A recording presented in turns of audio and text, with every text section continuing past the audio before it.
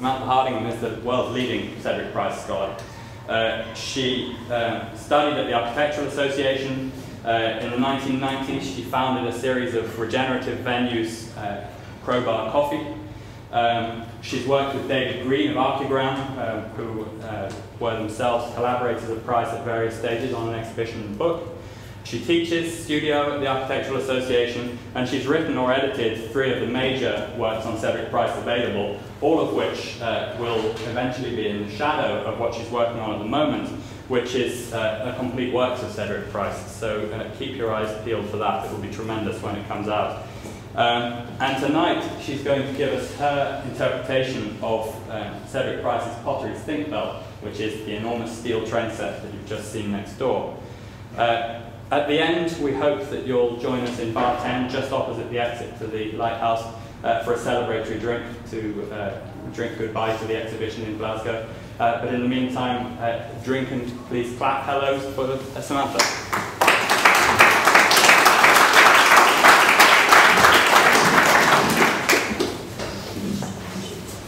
Thank you very much for a very generous introduction. I hope I can live up to all of those accolades.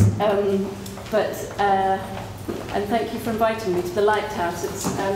It really is delightful to be here, and it's such a pleasure to see the exhibition. I'm glad to see it on the last day, and sadly not having been able to get up here before.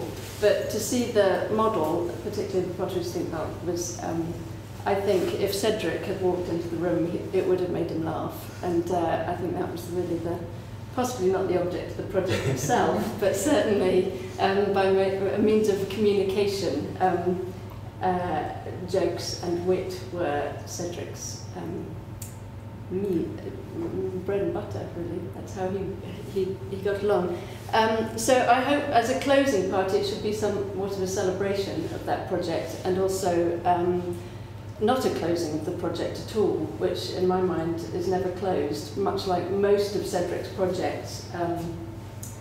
The delight in the fact that he didn't build very much, which most people seem to take a great pleasure in, is sort of pointing a finger as an accusation that he really wasn't really up to much, that he didn't build, I think was really to his great benefit, actually, well, to the benefit of the rest of us, who he's left a legacy of an enormous amount of unfinished projects, which can be revised and re-looked at and rethought, and that I think is exactly was and possibly is his intention for all of that work, that none of it was of his own, for himself to keep. It was for other people to re-look at and rethink. So very much the ideas were the thing that were of importance, and really what then happened to them after that subsequently, he was extremely generous and optimistic, I think, and hopeful that others would pick up.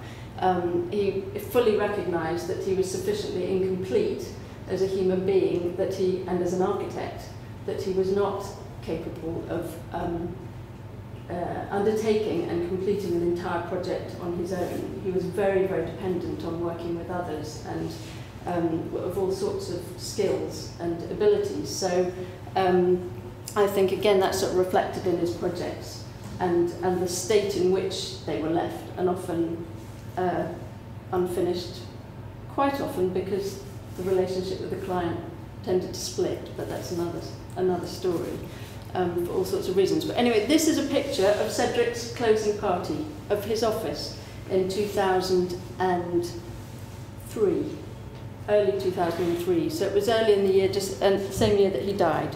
And he's sitting here with, 2002, I'm sorry, it was a year before he died. And he's sitting here with Joan Littlewood, who was his, the great client of the Fun Palace. And so it's, I think it's a terrific picture, because actually there were others at the party, but you would never have known it. It was really a party for the two of them to say goodbye to that office, which Cedric occupied for 40 years in Store Street in central London. But this is the Cedric of the period in which we're largely going to talk about, or I will talk about in a little bit more detail. And this was taken in 1966, so it's about the same time that the Potteries was published as a project. I should probably explain that I'm in the middle, as Barbara said, I'm in the middle of compiling the complete works of Cedric's work. The entire archive resides in Canada, at the Canadian Centre for Architecture, which you probably noticed from the multiple captions in the exhibition, that's where all the work comes from. As a result, it's, I'm in this, there's a lot of commuting. So when you go to Canada and you have, you send acres and acres and acres of lists of numbers of drawings and you don't know what they are, they're just numbers. Then you do a sort of high-speed scanning of a lot of projects very quickly. So I am currently in this mode of looking at all of Cedric's work. So it's quite strange all of a sudden to concentrate on one project again. Although Potteries Thinkbelt itself is very close to my heart, really. It was the project that really made me think, well, one, think twice why on earth I was studying architecture, and two, that I was quite glad I was, but I definitely wasn't most likely not going to be practicing. I was in my second year at the AA, and in my final crit, and Cedric was invited as a critic, and I had designed, and I had no idea what I was doing, but I was pretty sure I was designing a mobile theatre across a sort of railway network in and around Oxfordshire, Banbury, a whole bunch of sort of small, fairly defunct railway routes. And I hadn't really designed anything much, but I was pretty sure that there was something was going to work across this site. And I kept having to have meetings with structural engineers saying, well, what's it going to look like? And what's it going to be made of? And I don't know. I could only imagine a railway carriage with bits coming off of it. And they said, what's not really architecture? And are you sure this is what? So I was very, very dubious about the whole thing. And then Cedric came to the final crit and he said, it's not a bad idea. And of course, my tutor had never pointed me in the direction of this Potteries Thinkbelt project, which I then subsequently realised was what I was having a stab at. But it was at that point that I realised that there was a completely different set of priorities that one was able to kind of entertain in architecture. And so I was very grateful to Cedric at that point, because I really wasn't. It was the early 80s, well, sort of mid-80s. Postmodernism was rearing its large head, and I wasn't really very interested in it.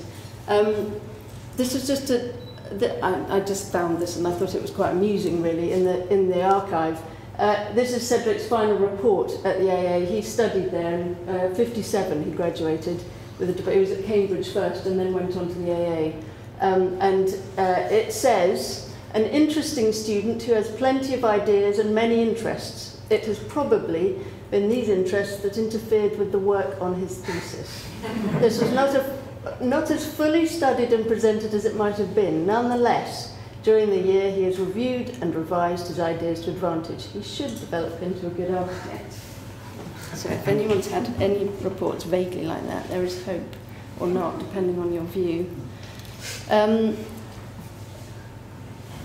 This is where we are, a really horrible Google, this is really nasty, but just Cedric grew up, the Potteries Thinkbelt project, first Fun House was the big project when he set up his office in 1960, and then closely followed by the Potteries Thinkbelt project, and they both arose out of provocations that were sort of social and political provocations. And this particular project, that I'm sure anyone who came to Stanley Matthews' lecture probably he related, but to repeat, as Cedric would, he liked everything to be repeated quite often, figuring that no one really heard it the first time.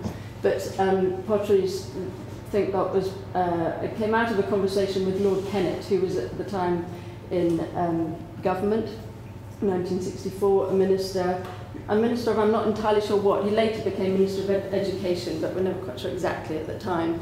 But there was a conversation about the whole university building programme at that period, and of which Cedric was very critical of. He felt it was another sort of just another iteration of the monasteries, but with rather nicer plugs, and possibly in a bit of nice landscape, which he felt could possibly have been put to better use.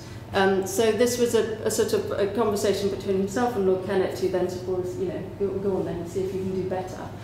Which of course then Cedric did. And the work on the whole project took a period of about 9 months. so it's not very long. But being a very self-motivated project, he went straight back to the area he knew very well, which was this entire area around Stoke-on-Trent, which is the 5 towns that comprise Stoke, along this sort of axis here.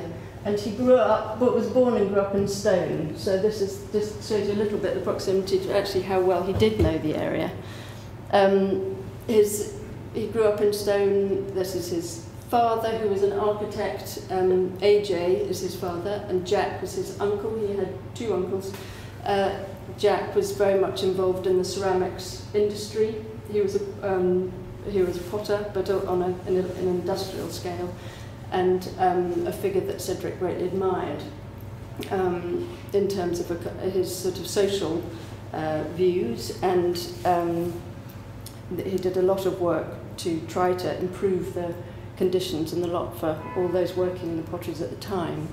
And these are some of the things he made. He actually worked primarily latterly out of the Bristol pottery, but that was a sort of the period, and he was a great one for testing glazes. He was very keen on, and Cedric's grandfather, in fact, had been to China. He was also he'd been involved in buying colour for the ceramics industry, and had been travelling to China at a very sort of early phase of developing glazes in the Stoke.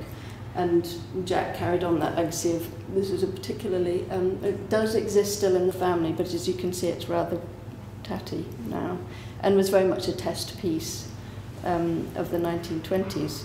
But back to the area, that's sort of pretty well how it looks at the moment without the big numbers on it. And this is Cedric's plan, which you can see in the exhibition, but it covers that pretty well, that perfect triangle. And the perfect triangle really connects the 3 main stations, or main routes, or north, west and south. And from this map, this is the kind of key to the whole project really, because it shows every layer. There are about 16 layers in the project. And I think the key to sort of understanding or sort of getting a hang of one, Cedric's work, but also the project, is this kind of total reordering of design priorities and concerns. And I think it's just important to sort of see that very much as an architectural plan as well as a geographical plan, because of the nature of the hierarchy of, which I'll go into in a little more detail in a while. But the project itself was built up in layers. There were the kind of major transport interchanges at the 3 corners, and then the kind of minor and more directly related to the learning activities on the routes themselves, and then housing, which was a kind of subsequent or sort of byproduct, and probably the most important part of the project itself, which was a kind of a byproduct, but actually the project, an unexpected outcome in some ways. So it's an important route. What I meant to point out is one of the included in the plan is Silverdale, and it's just another sort of indication of Cedric's closeness to the site. This is a drawing he did when he was 9. He calls himself John, but I think as a child he was called John. That was his middle name. But Silverdale was one of the colliery towns, and he renamed it Filthydale. But it gives a pretty good idea of really what it probably was like, or certainly would to grow up there, and certainly his view of the area. And then this was one of the site photographs that Stephen Mullin took on the first trip up to the site, which has a similar texture, I feel. And is a photograph that you'll see integrated again into some of the pictures in the exhibition. There are overlays of drawings onto the site, and these are all photographs that were used for those drawings. I want to read you something. I'm going to read you the sort of, I think, well, it's a pretty good, concise description of the project. Which in this brilliant book, New Directions in British Architecture, I highly recommend it, by Roy Landau, who was, they don't really make books like this anymore, they're extremely succinct, everything's extremely wordy now, which I'm sure entirely down to our, I don't know why it's got that way, but anyway. The Potteries Thinkbelt posits a higher educational system as a part of the national network of higher education facilities, specialising in science and technology.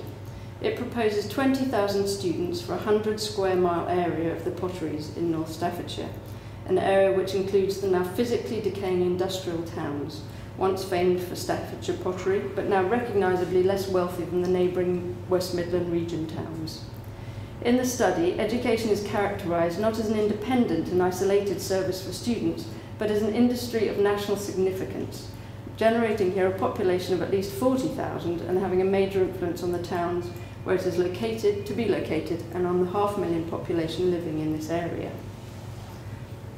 I'm going to carry on just a little bit. The importance of being able to accommodate the problem of change with a suitable hardware is basic to the Thinkbelt philosophy, which implies the need for seriously questioning that time-honoured attitude to an architectural cornerstone principle which equates design excellence with top-quality, long-lasting materials.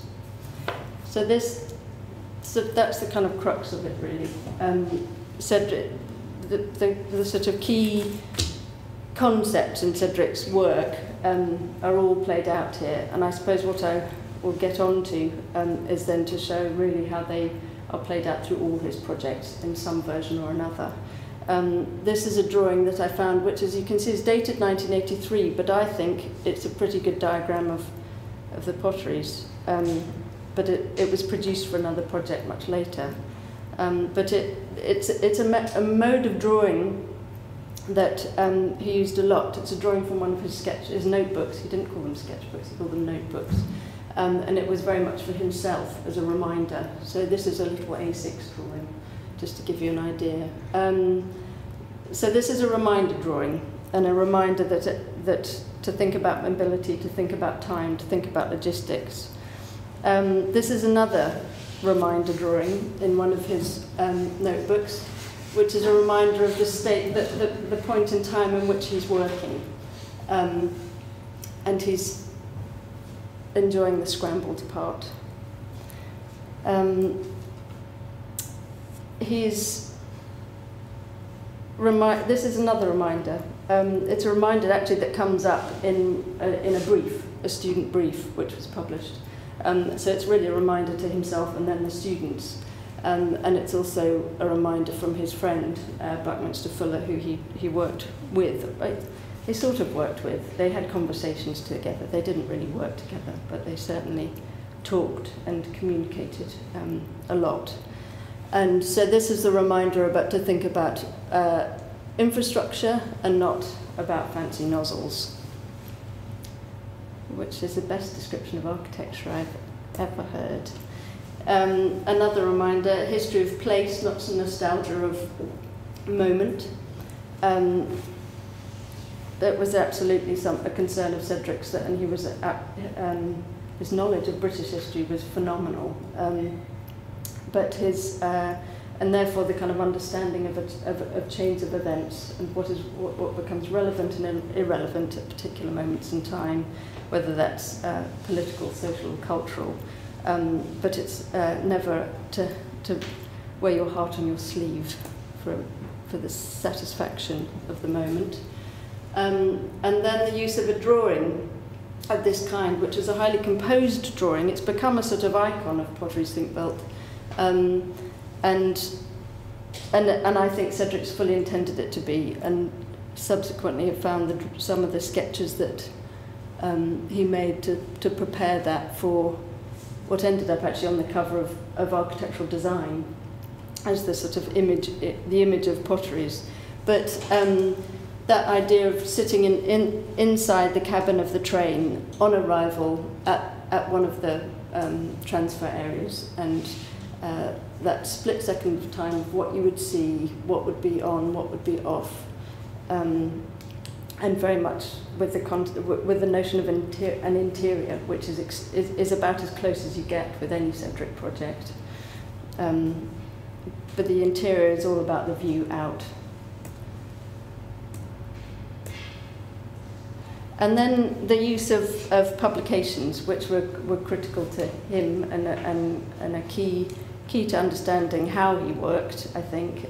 Everything that I found quite recently a list of kinds of drawings that Cedric made, and he made the in-head drawings, which are those notebook drawings, the in-house drawings, which were all the drawings that everybody does to work things out and produce for making things.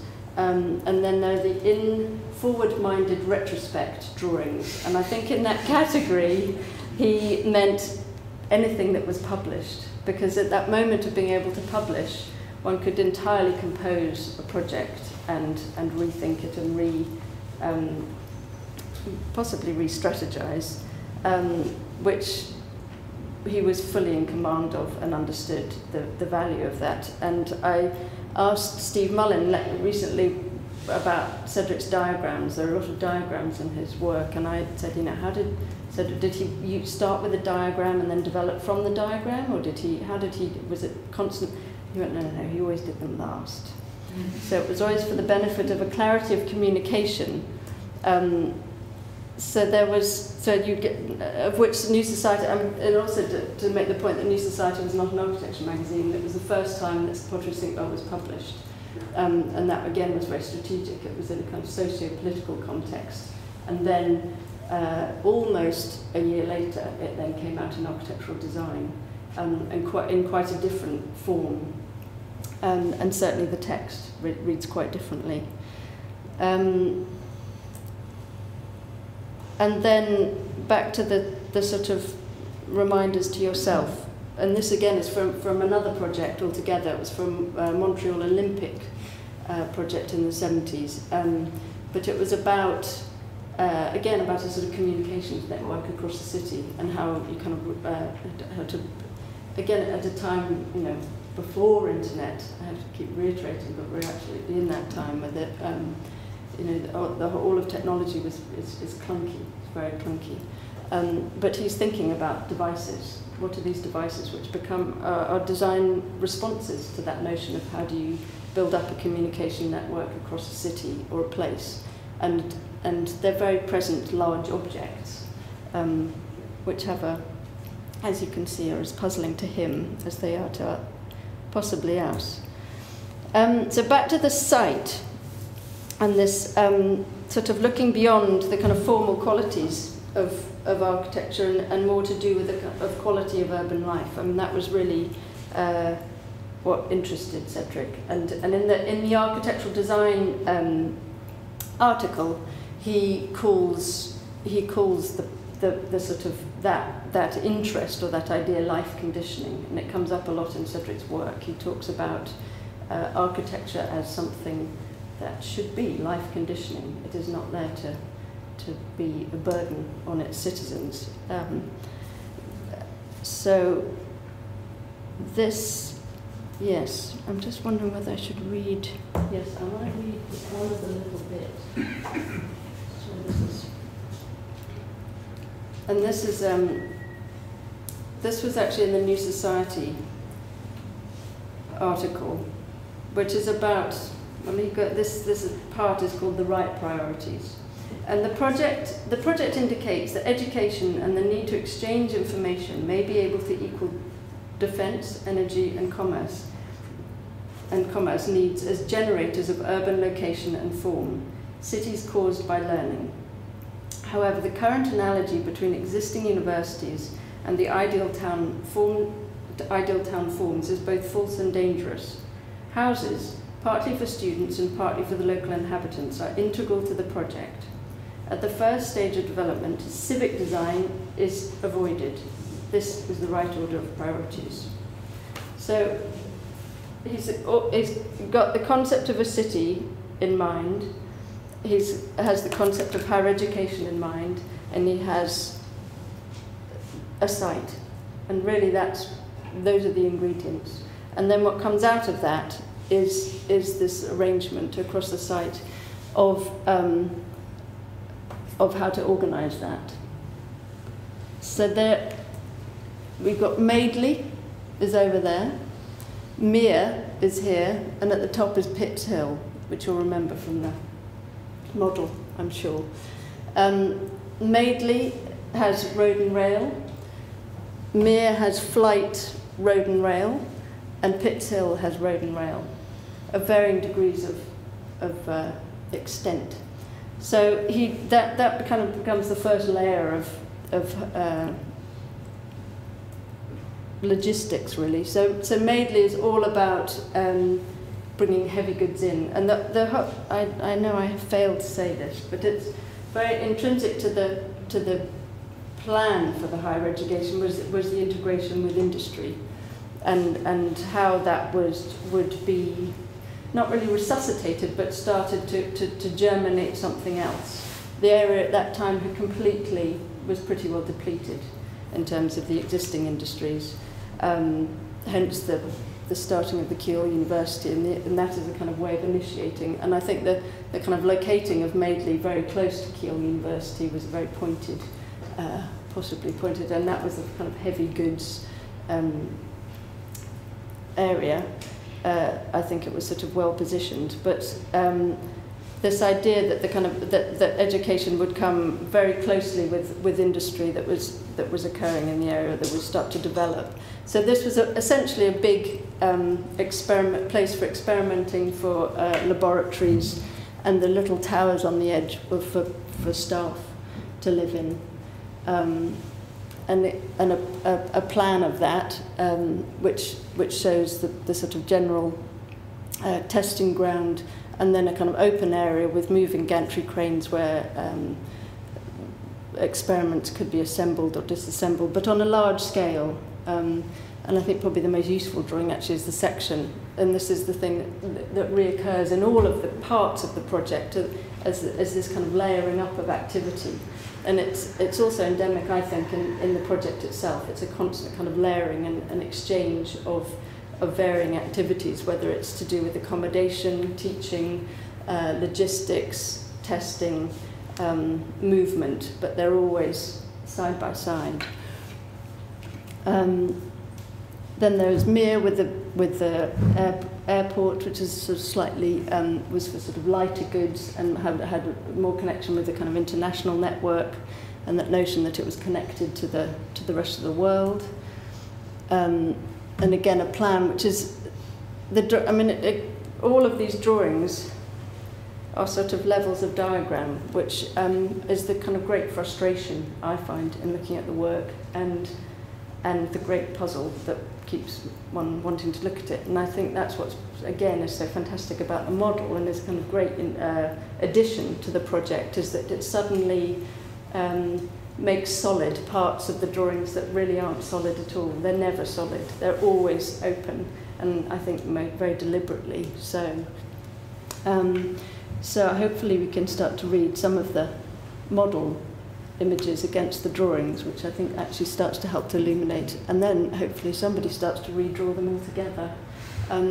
Because the one thing that really is, again, I think that the model as well, I had a conversation with Barnabas earlier, who was very worried that it kind of objectifies this project, which is very non-object. And I think there's no shame in that at all. I think it's actually the right thing to do, because I think, Cedric left it very open. As well as it was worked out and calculated in many ways, I think there are huge parts of it which we just don't know about. And I firmly believe that the only way you find out is really by making it or drawing it.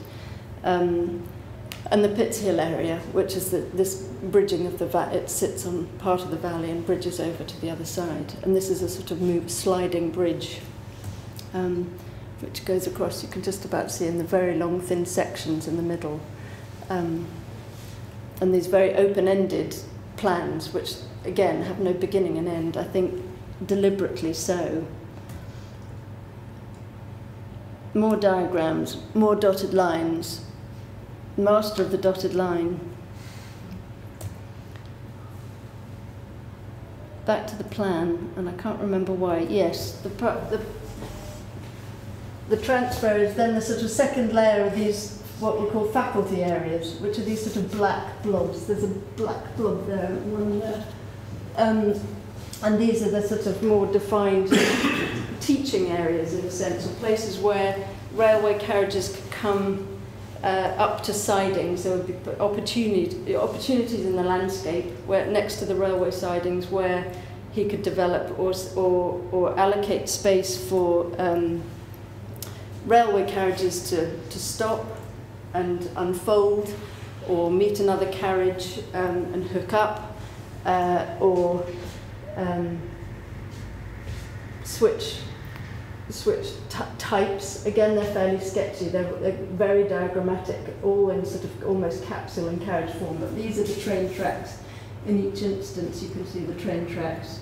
And on top of the train tracks, you have railway carriages of various different compartments. Here is a sort of pod, which we never quite know where it comes from or where it goes, but it's a lecture theatre which opens up and closes. Here's one which has sort of begun to unfold and has inflatable parts for bigger meetings, bigger discussions, fold-out parts so that you could have an outdoor area and an indoor part. And here a sort of meeting of tracks where you could start to sidle up or start to compile bigger structures, albeit for a short period of time before it moves off. And that was a sort of ideal faculty area. Again, this kind of layering of activities across the tracks, and a meeting of those at one point, and then a moving away. And again, I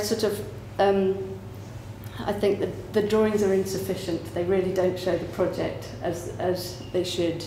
There's still too much description, I think.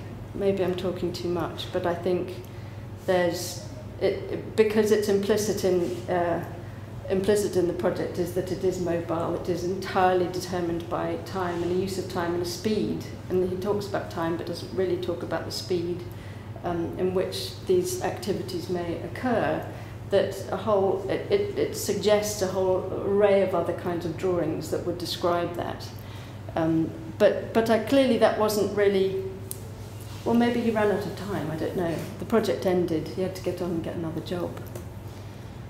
So the diagrams are there. Then there's the housing, which back on that map, it appears in little clusters, and there are sort of first and second phases of housing, and there were 4 types, which again are shown as little white pieces on the model.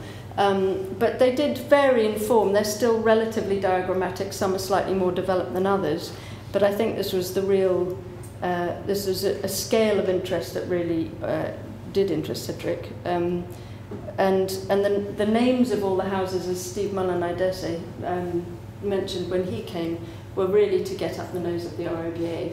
They thought of the most irritating names, all the things that would just horrify them, but they delighted. And this was sort of typical of the way that the office operated, and the way that Cedric operated, always putting himself in counterpoint to his profession. Never allying himself too closely, always befriended others, never architects.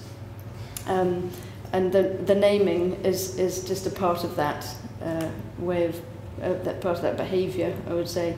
So battery housing was a sort of sandwich, really. Again, the sections I find more useful than the plans, because the plans I still have difficulty with these ones. But these are essentially a sandwich of space frame, and with the housing in the middle, and the space frame below was for parking, and above for promenading across the top and possibly parking, and then the space in between sort of divided up willy-nilly, and for students, and on the premise that the students would only ever be there for 2 to 3 years. So, and this is a sort of cutaway section of that with space frame at the bottom, some of the sort of partitioned up space in between, and then the kind of space frame part on the top, and with all the services running in those space frame structures. And one of the rare views that Cedric, I think the view from the train and this one are about the only sort of visualizations that Cedric ever made of the project. There are some views on the site of some of the which are fairly iconic images, I would say, of the project, which I'm not showing, on the basis that I find them really unsatisfactory. They're line drawings on top of a photograph, so they're sort of ghostly images, and I find them pretty non-committal and difficult. Anyway, I think this is a strange but helpful image, actually. A rare opportunity for Cedric or a moment where he decided he would just show us what he sort of thought it might look like, as reluctant as he was. And I still quite. I think this person must be in the dentist or something. I don't really know what they're doing, but he's imagining something there. And then capsule housing, which were very much like caravans, really. They were sort of individual occupancy, and the nature of all the housing was that it was specific to different kinds of site. So the capsule and the battery housing were for relatively stable locations.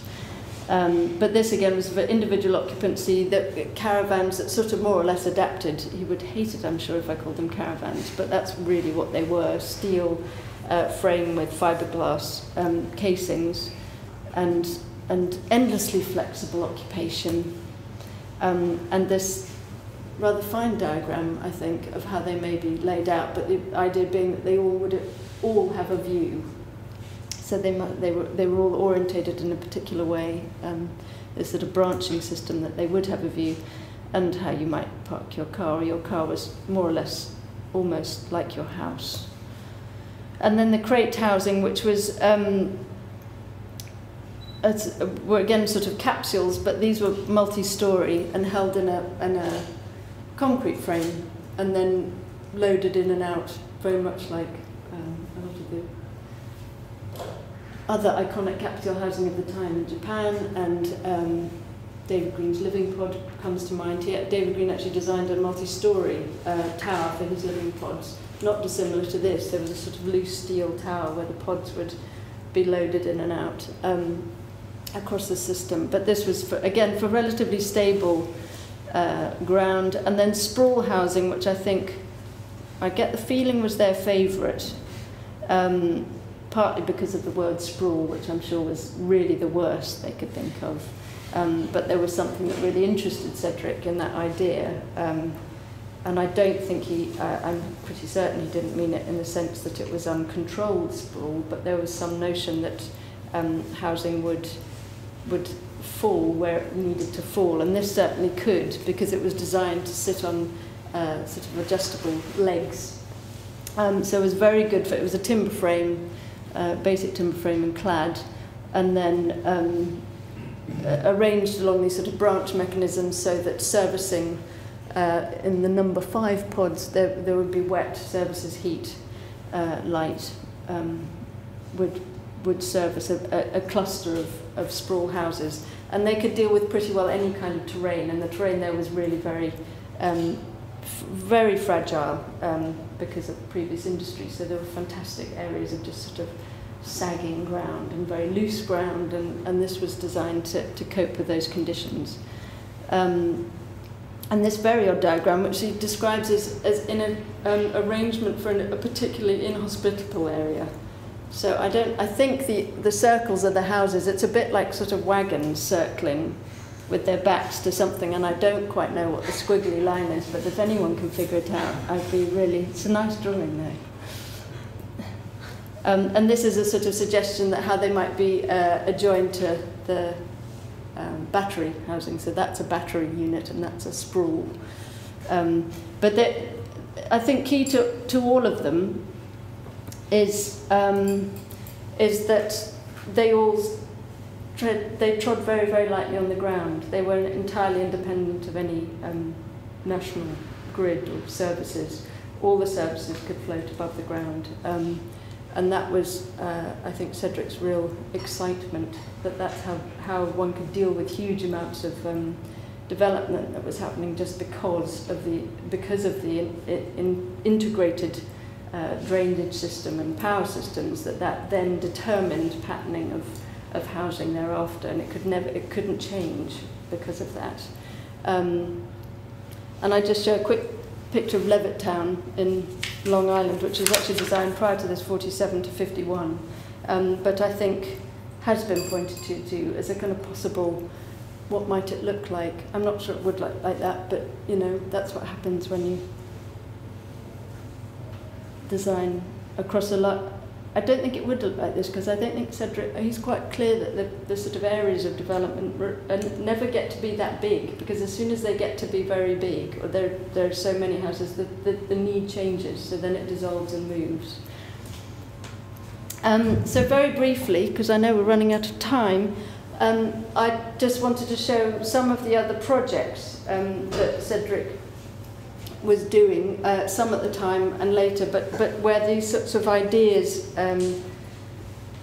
run across other projects. This was something that followed on quite soon after, which was a competition for steel house and a whole body of housing research that he did. And so that was still the preoccupations with steel panel design, prefabrication, portability, mobility, how to design off-site and bring it on-site were all things, preoccupations. And then a rare glimpse into him actually thinking how they might get decorated. I think he quite liked the idea of decoration, actually. And there are one or two projects later that certainly indicate that. But I think in a rare moment where he allowed, he did think about how they may be adorned, but I think probably by their occupants, possibly. But it clearly interested him to go through that sort of process of thinking about what they and necessary, I think. And then parallel to that was a sort of interest. Again, this is very close to subsequently to the Potteries Thinkbelt project. Cedric went to the States, was invited to America on a number of occasions in the sort of mid-60s. To this day, particularly in Detroit and Pontiac, which is the kind of big square at the top, to look at, well, it's at the point where the car industry is beginning to, fragment, and Detroit is becoming a difficult place to be, enormous poverty really starting to kick in, and a system of education which isn't fulfilling the requirements. And so he proposes ThinkGrid. That project is called ThinkGrid, and there's this kind of notion of really, as he draws very explicitly, parachuting in technology into an area and devising a system where technology can be available across a wide district, which will start to kind of generate a system of learning and self-learning. And then another project, which is with a student charrette in the States, again, called Atom, and where a list is made of all the kind of the kit. I mean, this is the architecture. These are the components for his architecture, and the components for a kind of system of learning. And they come up with what sort of looks like a fun palace, I think, a bit. This is not a Cedric drawing. It's I think one of the students on the charrette who's caricatured Cedric on the screen there. But there's this kind of notion that there's a kind of concentrate of media and systems of communication. It spans the railroad, it spans the highway. There's this kind of convergence of modes of communication, and then it kind of disseminates into information being fed through other systems like the bus network and into people's cars individually. And so again, a kind of dissemination of that of knowledge and learning. And then a kind of another example, which is the Oxford Corner House project, which again around the same sort of time, but a client coming to him. The Lions Corner House was a very, very successful catering outfit who had huge numbers of tea houses and coffee houses and restaurants in London. And this one in particular is on the site on the corner of Tottenham Court Road and Oxford Street. which then became Virgin, Megastore and something else. But the whole fashion for going and having tea and going to restaurants sort of dissolved, and the client wanted to know what to do next. And another very good, he was called Patrick Salmon, and it was kind of very a good example of how Cedric's relationship was, being such a charismatic individual, his relationship with clients was always very personal, and there was always a person at the head of the company that he would become very, very great friends with. But as soon as that person moved in the company, or somebody else in the company decided that wasn't really what they wanted, the projects tended to fall apart. And I think this reoccurs a lot. And it's always levelled that Cedric just didn't want to build. And actually, that's rubbish. He really wanted to build. Every project is pretty well designed to the point where it could be designed further to go and build, or to the point of being detailed. It just tended to be his kind of Achilles heel, was this, maybe it wasn't a heel, I don't know, but it was this, the relationships he built up with clients were personal. But so on the one hand, it sort of initiated interesting projects, but tended never to happen. But Oxford Corner House was then, so Cedric sees this, I think this is the first internet cafe. It was 1967, and so the conception is for a place, a multi-storey place where you could make TV shows, you could dial up any information from any news broadcast around the world. It was connected to all of the communication systems that were available in London. These are two sections through the building. It had movable floors, hydraulic floors, so that you could change the space in which to, so that it could become a place to perform. A sort of mini fun palace, but with more communications. And that kind of notion that it would be connected to the rest of the world, and that you could go there and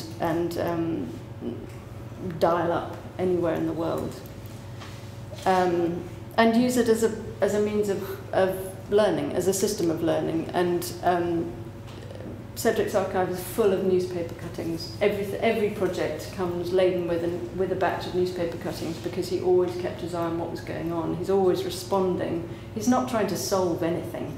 He doesn't problem solve. He responds. He always responds to what's going on. And this particular strategy for turning a lot of turning schools into film studios, essentially, so that then it could be a system of shared learning. If you were having a history lesson over in East London, I could be in the history lesson too in Brighton. So he was conscious of the technologies. Much later, Frankfurt, again invited by much later on in the sort of late 80s and early 90s, invited by cities to come and look at a kind of city strategy, the scrambled egg problem. And this was Frankfurt, where there was a university in the centre of the city, and how to conceptualise that really in terms of the town, as a redevelopment of the town. And Cedric looks at it on the scale of individual buildings, how that might be added or connect existing, always looking at what existed and how to make links between parts of cities and parts of sites and areas that were formerly disconnected. And he describes it, the little corner sketch describes it as a blanket of learning, warm, tucked in, and I can't read the rest of his writing, spread generously, but generally the notion that it would be by linking parts that previously were disconnected, one could generate another patterning in a city. And similarly for Strasbourg, Strasbourg-Kiel, a European border crossing, and where there was sort of huge disconnect, mostly because of the kind of highways being cut through, which are always seen as a major problem. The transport networks kind of cut through old cities, but he saw this as a great opportunity to connect highway and railway and industrial part and dockland area by proposing what he says is that describes as the Stratton saucer. But I think it's just because it happened to be a paper plate that he was drawing on. But I think conceptually it goes back to the original drawing. You know, the circle is there, these kind of connects of how to start to connect parts of the cities which are totally disconnected. And so this notion of a saucer which would have the capacity to shelter, create viewpoints, identity at distance, so that it may be, so the saucer might be something that you see when you're whizzing down the highway. It might be something that also operates to cover something. It suggests all sorts of responses and possibly solutions. And then at the other end of the scale, thinking about, well, what happens? There's a saucer flying above Strasbourg, and then what happens on the ground? So there's always, again, these drawings occur in his notebook, so then simultaneous pages. So on the one hand, he's thinking on the kind of city scale, and then on the other end of the scale, what happens when it meets the ground? And those opportunities at the ground are, as he says, the feet have it. That's the point that actually is a concern, a design concern. And then what happens when you try to draw a section through it? Again, it's him reminding himself that you're operating on a number of different transport communication levels, also terrain levels, and speed. And water. There's a bit of water there too. So how do you integrate water and devices that live on water as part of that architecture? And he's sort of trying to describe some sliding bridge or linking bridge. And all in the pursuit of avoiding the tight, finite city, kind of trying to figure out what that scrambled egg might be like.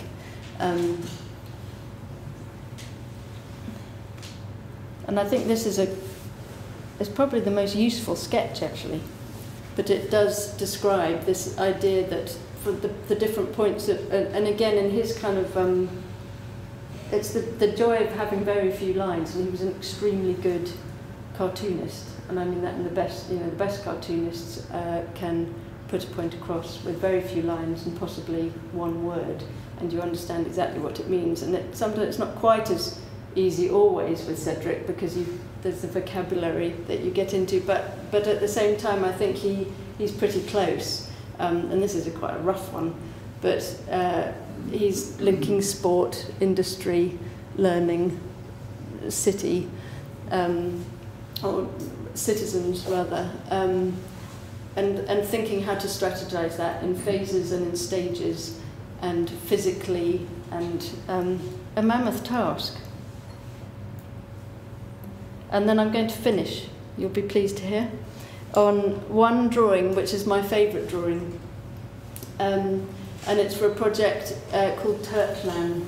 And it was, Cedric was invited to former Yugoslavia, which was late 80s, to this very small hill town. And the citizens wanted to propose how to become connected. The question was how to become connected with the rest of the world. And so Cedric proposed this halo over the city, which is essentially a kind of a Wi-Fi. That's what a Wi-Fi looks like. It's a bundle of cables and something that radiates electronic energy, connectivity. And the idea that it would physically be there also. There's a physical presence. It's jacked up on these cranes, and it's raised and lowered according to need, and if not needed at all, it can be driven away. So his architecture doesn't touch the site at all, and it's only there if it's required. But I think, partly I love the drawing because I love the drawing, and it says a lot about Cedric. It combines two kinds of his drawing, which are these very soft pencil lines, and there are pages and pages of his notebooks which are him looking out of windows of trains, which he does a lot, and always drawing the landscape, wondering what it looks like. And then this other drawing, which is with his ink pen, to try to describe his architecture. which is not easy to describe, but I think it's very it's suggestive, and I think it gets very close in this one. And I think there was one little bit I will read, which is, before I do shut up, which is something that Cedric said. There was an exhibition of the Potteries Thinkbelt, a completely different exhibition, in Madrid about 7 years ago, I think. And Cedric went, would it have been, yeah, about 7 or 8 years ago. And Cedric went and gave a talk at the end, and he said, "The only point to look at this exhibition is for you to glean points that you yourself find useful, and you can translate in your own work, whether you are a politician, an architect, or a citizen. And that is the only reason why old drawings, old bits of architecture, they could be drawings, they could be buildings, that's the only point of their usefulness today, and that is because they exist today. Ideas exist today." Thank you very much.